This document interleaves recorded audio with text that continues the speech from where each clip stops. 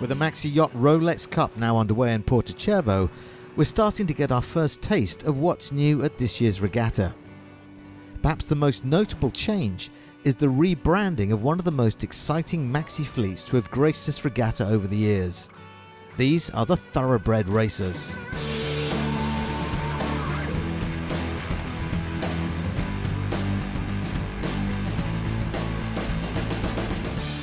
The Mini Maxi racing class has now become the new Maxi 72s, a new class with a new sense of independence. The reason for the name change is mainly to identify ourselves as a class and to make us more accessible for the general public. Now we are a pure racer class.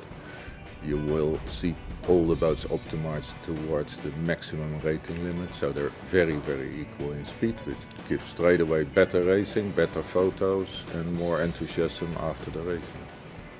Exciting times then for the Maxi 72s, and it's not just the class name that has changed, so has the ownership of two of the key boats, and this has meant that this year's World Championship regatta is possibly more open than ever before. Nicholas Zenström's 2014 racer Grand 5 has been rebranded Proteus and is now sailed by George Sakalaris. And Andres Soriano's boat Alegre, last year's winner, is the new Kealila R.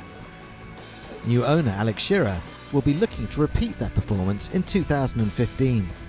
This opportunity came up to buy the almost new, let's say, 2-year-old winner of last year's race.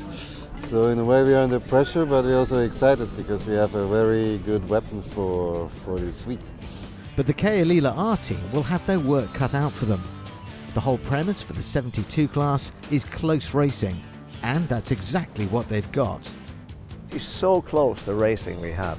I mean, you know, we've done 3-hour races finishing within a minute of each other, and that means it's very close and very good fun. American yacht Bellamente, the 2012 champions, are one of 6 teams who all dearly want to win the very first World Championship title under the new Maxi 72 classification. And as such, they've upped the ante for this regatta.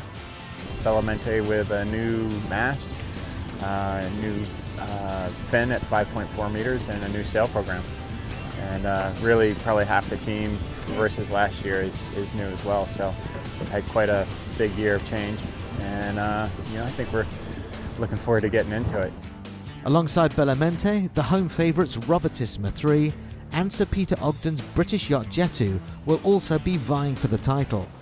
It'd be very special. I'd love to win it. You know, I've never won this World Series, so I'd love to have that opportunity. So we're going to try our best. But there is one final wild card to go into the mix: the emergence of a new team, Momo, the new kids on the block, campaigned by German owner Dieter Schoen. This is the sister ship to the old Grand 5 with the same impeccable pedigree, and as the newest and most modern yacht to join the fleet, could be the boat to watch. The new Maxi 72 class promises more exciting racing than ever before, and with the Rolex Maxi 72 World Championship now underway, this thrilling showdown is set to keep us enthralled all week here at the Maxi Yacht Rolex Cup.